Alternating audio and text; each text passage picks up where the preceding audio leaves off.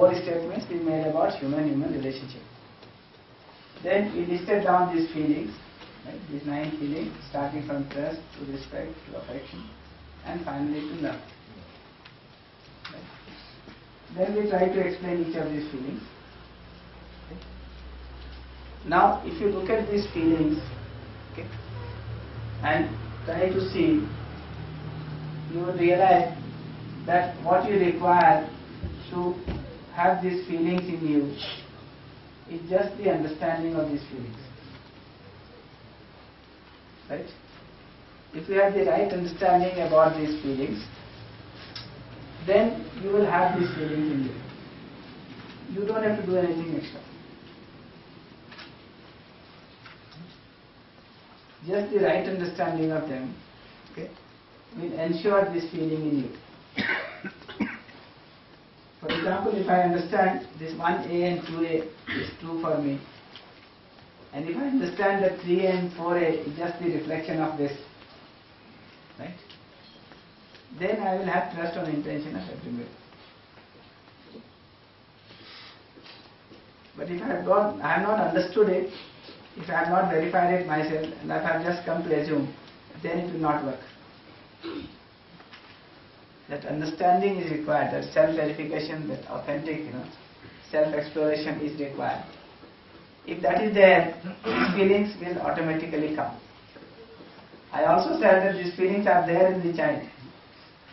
We try to, disturb that feeling by way of our preconditioning. So these feelings are natural in us. If we understand these feelings, they will be there in us. Then we said, if these feelings are there in us, right, we can ensure the fulfillment of these feelings, right, and the role of physical facility is not there in these 9 feelings except the feeling of care. So what we need is the right understanding. If we have the right understanding, we will have this feeling. If we have this feeling, we can share it with others. Right? This physical facility is not the limitation. The only limitation put by the physical facility is in terms of expressing the feeling of care. Right? So this is what we have seen, that this is essential to fulfillment in relationship. And all that I need to do for this is to ensure the right understanding of this feeling. So if I have the right understanding of this feeling, I will have this feeling. And it will be possible for me to share this feeling, ensure the fulfillment of this feeling, leading to mutual happiness. Only for the feeling of care, I need physical facility. And if you look at that, right, most of us already have this physical facility required for nurturing and protection of the body of my relative. So in that sense, what is fundamental to this fulfillment in relationship is the understanding of relationship, is the understanding of feeling in relationship. If that happens, I can live with mutual fulfillment in relationship. Right? And that is what we had said when we were talking about this happiness and prosperity, the very first is this animal consciousness and human consciousness. Right? We said that physical facility is required, is essential, but relationship is also essential. Right? Just by ensuring physical facility, you cannot ensure the fulfillment in relationship. Okay? So you need both, the physical facility and you need fulfillment in relationship. Then we said we all want to ensure fulfillment in relationship, but because of lack of understanding of relationship, right, we are not able to ensure fulfillment. And that was the meaning of it, right? That unless we understand relationship, unless we understand this feeling, right, we are not having this feeling in ourselves. Therefore, we are not able to ensure fulfillment in relationship. If only we had the right understanding about the relationship, we will have this feeling, and we can share it with others, ensuring mutual happiness, right? Therefore, fulfillment in relationship. So this is one point we have made till now. Then we said, if this is ensured, this is what we call justice. And this justice has to start with family. Right? But then we don't want to stop at the level of family. We want to expand it to higher and higher level, from family to family, group of family, to village to village, group of village, and so on.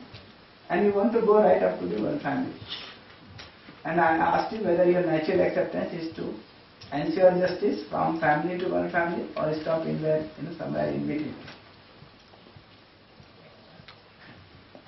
So it is going right up to the one family.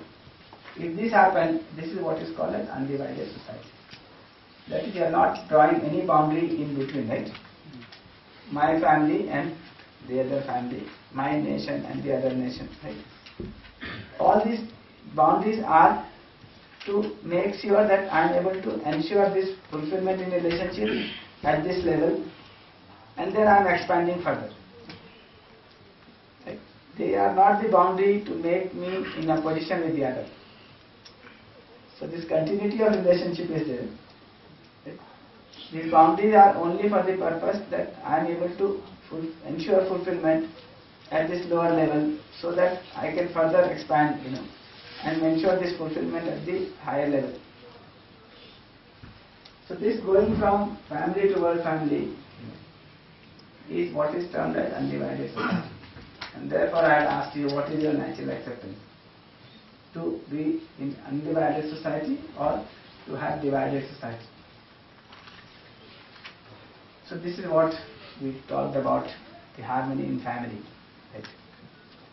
So let's see if there is any question on this. Otherwise we'll switch over to harmony in society. Yeah. Thank you.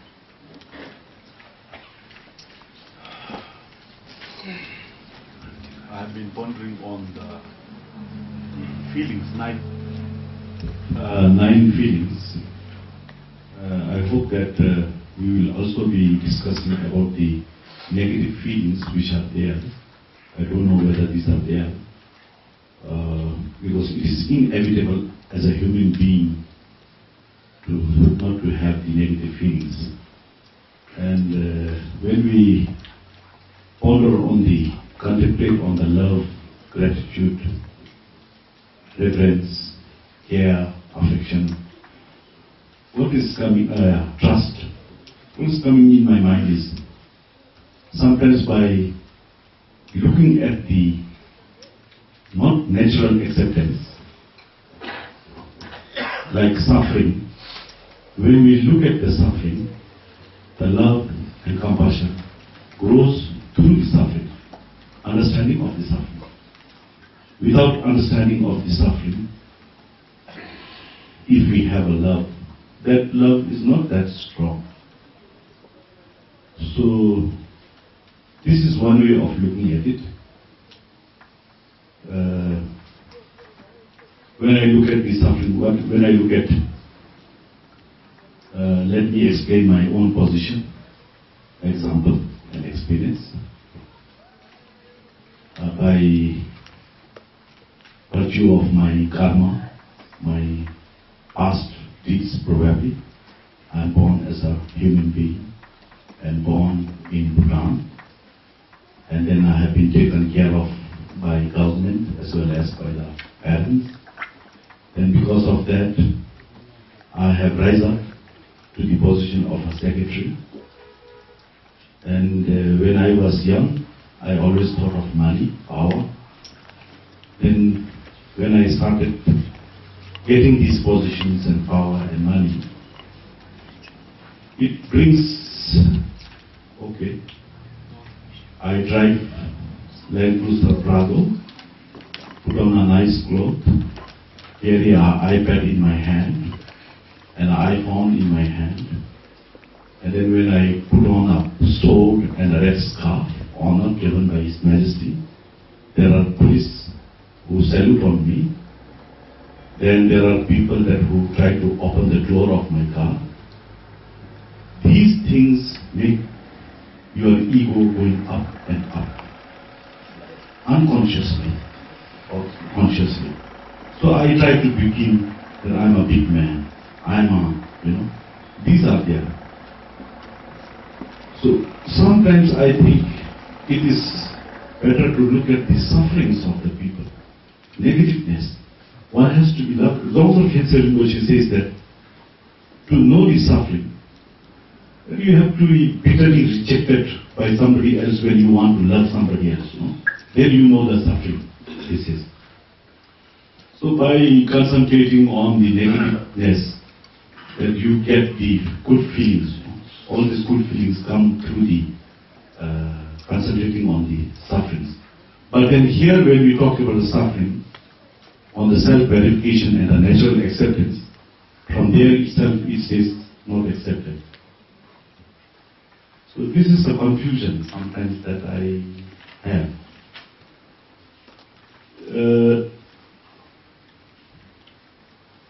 I'll stop here.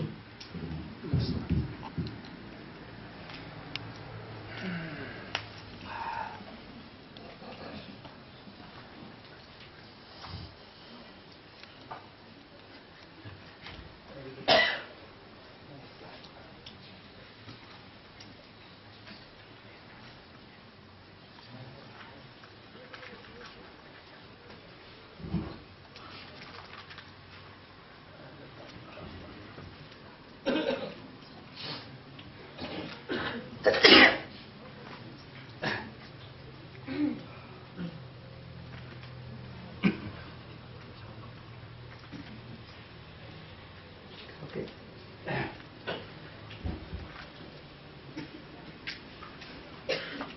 It's true, and throughout that we have talked about, and further when we talk about, we are not talking about the negative feelings. Right? Because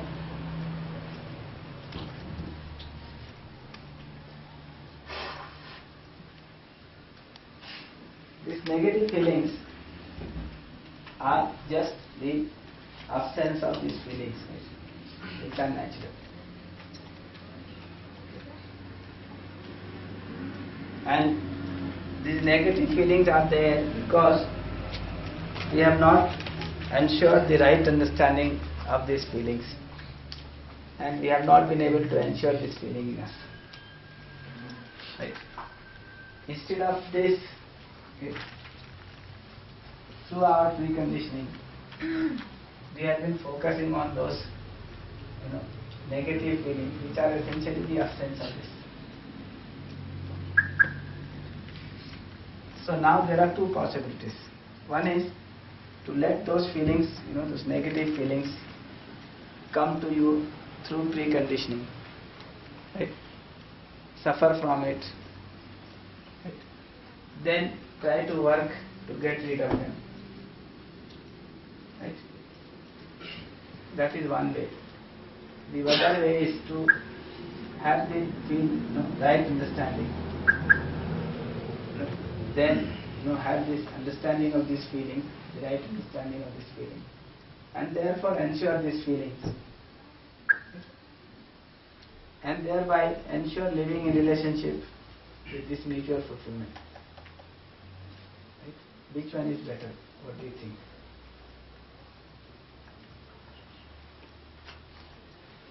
And what we have been doing traditionally.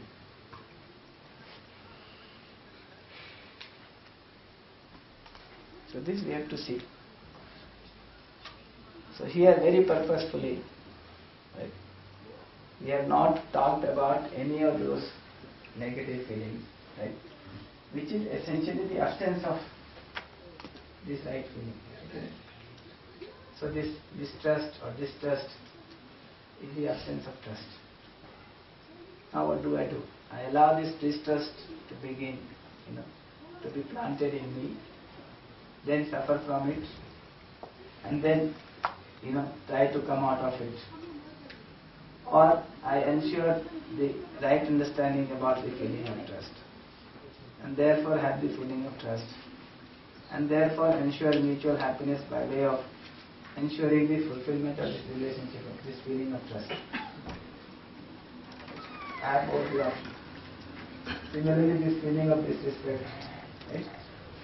And feeling of respect. So what is significant? To get rid of the feeling of disrespect or to ensure the feeling of respect. So whole lot of these issues, the feeling of jealousy, what is it? the absence of affection. So if I have the feeling of affection, I will not have the feeling of jealousy. So instead of thinking of harming others, exploiting others, I will think of nurturing others. Instead of giving this guidance, I will think of giving the right guidance to the other.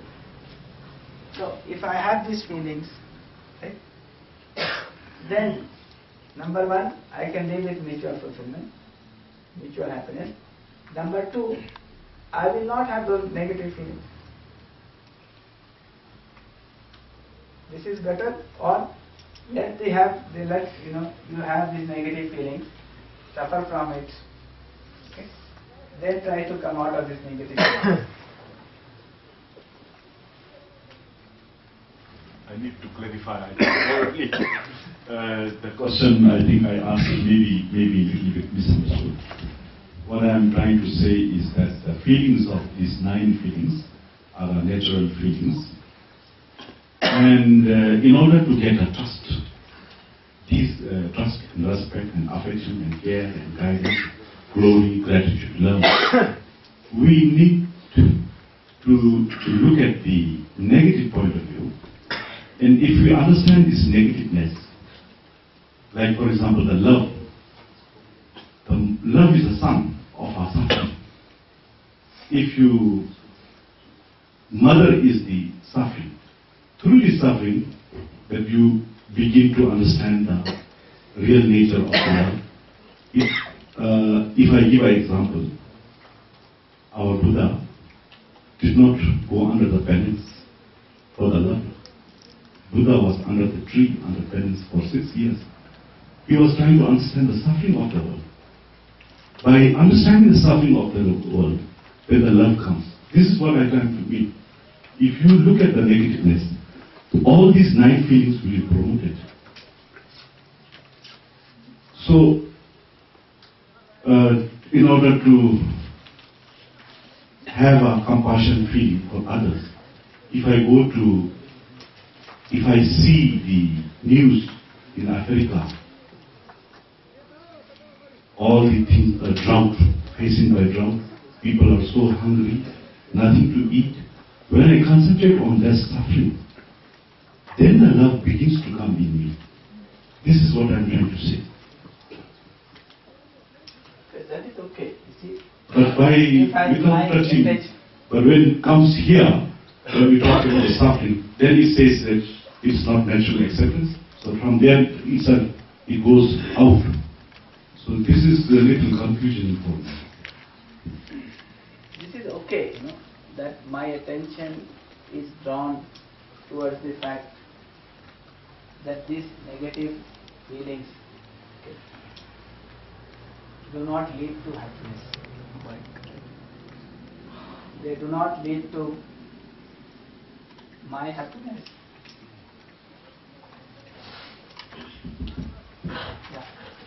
Then do not lead to my happiness, and happiness of the other. So if my attention is drawn towards this fact by way of negative feeling, that is okay. But now that my attention is drawn towards this, what do I do? Do I work with this, or I continue to work with the negative feelings, or trying to get rid of the negative feelings? What do I need to do? Let me give you an answer. We cannot really get rid of the negative feelings just by concentrating on the trust, respect, etc. In order to get rid of the good things and bad things, both good things and bad things, reality has to be understood. From my point of view, we need to understand the negative feelings. Can we really get rid of the negative feelings just by concentrating on this?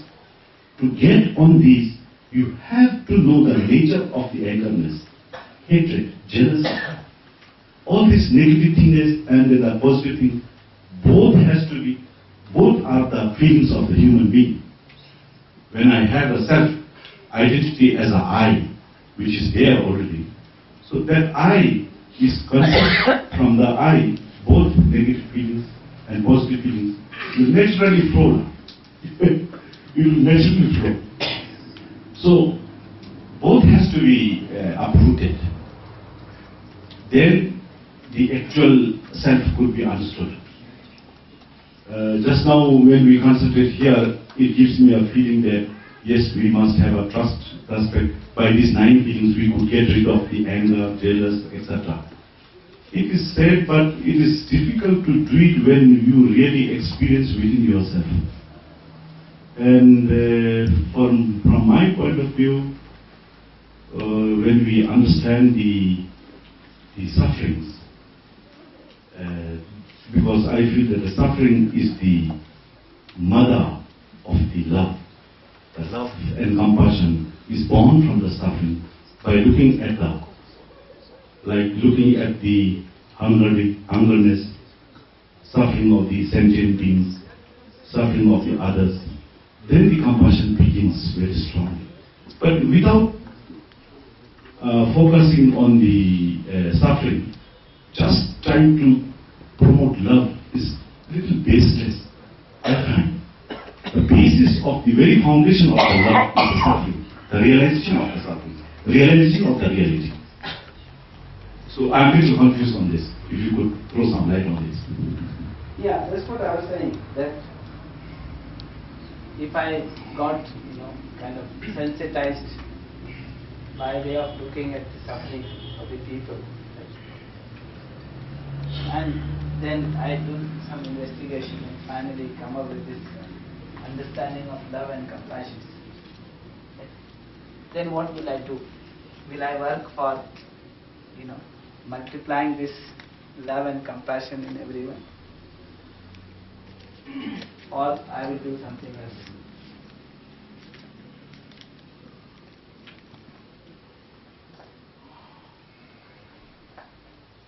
This may be more of a Western psychological understanding, but I agree with everything you're saying, that these positive feelings and emotions are just a lack of the negative ones. That makes perfect sense to me. And so maybe this is more for extreme situations, but in the U.S. in particular, if somebody is experiencing a lot of negative emotion and suffering, there's a sense that we need to acknowledge that and understand it before we can move into cultivating these more positive emotions, because otherwise the risk would be that if we focus exclusively on cultivating these positive emotions, that the suffering and the trauma that somebody might experience, or the depression for that matter, gets buried and gets stronger because it just goes deeper in trying to focus on developing the positive side without actually looking at the negative stuff. That might just get buried and therefore stronger eventually. Yeah, that's okay. You see, I'm not saying that if the negative feelings are there, you don't face them, right? Don't try to, evaluate them, understand them, and then, overcome them. What I'm saying is that if I have to multiply, okay, in a society through education and sanskar, what is basic? To go by way of understanding of this, natural feelings and ensuring this feeling, right, in every child, in every human being. Is that what we are going to do? And therefore ensuring that they are able to live in relationship of mutual fulfillment? Or we will talk about first the negative feelings, right? Then let them have this negative feeling, let them suffer, and then try to help them to come out of this. What is it that we will do? So of course, if somebody is already suffering, right? You have to help him to understand. You also have to understand his suffering, right? Then you have to help him to come out of it, right? And then finally get established in this. That's okay, right? But then I'm saying, if I have to pass this on to the other person, right? To my child, to my next generation, right? What am I going to focus on? on this or the absence of this. Right. So that's the question which is being raised there. So, of course, when somebody comes with some problem and he talks to me that I'm not doing well with my children, and like or with my my spouse. So I will certainly listen to him, share with him, right? Try to understand where things have gone wrong, and then help him to see what is going wrong, and then also help him to see what is right, so that he can come out of his problem. All that I would do. But when it comes to propagating it and forwarding it as a way of life in the society, right? What will I do? This or deal with the absence of this? That is the question. So I certainly would listen to anybody who has some problem with, and will have a lot of this negative feelings and emotions and creating a whole lot of problems, right? Then I will have to see to listen to him, understand him, and help him to understand his negative feelings. Then also slowly help him to come out of it, So all that will happen. But this is, we are saying, if it is a human society, right? It is living in relationship, human relationship. How will it look like? Right? That has to be understood. That has to be passed to the next generation through education and sanskar.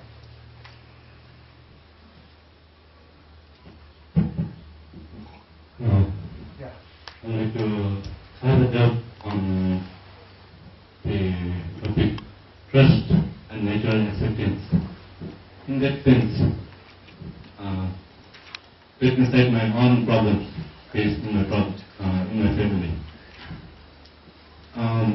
My dad, he used to drink too much. Yeah. And I have a trust on my dad that he wants, trust on his intention that he wants.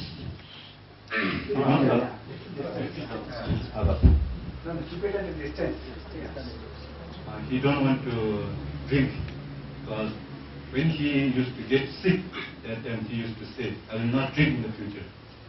But when his body comes to his fitness, when he sees the alcohol, then he comes to his normal practice.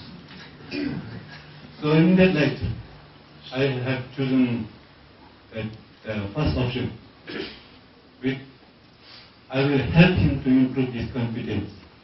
So in that light, I have shown my anger, that did not work.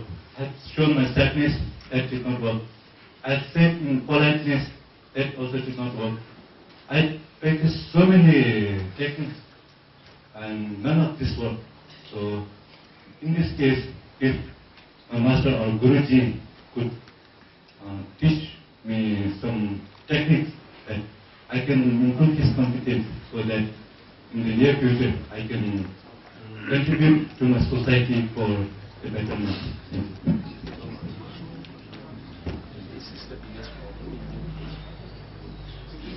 Most of this habits like drinking or smoking or taking to drugs, if you study them, you will see that more you have the tension, more you have the unhappiness, right? More you take to this, right?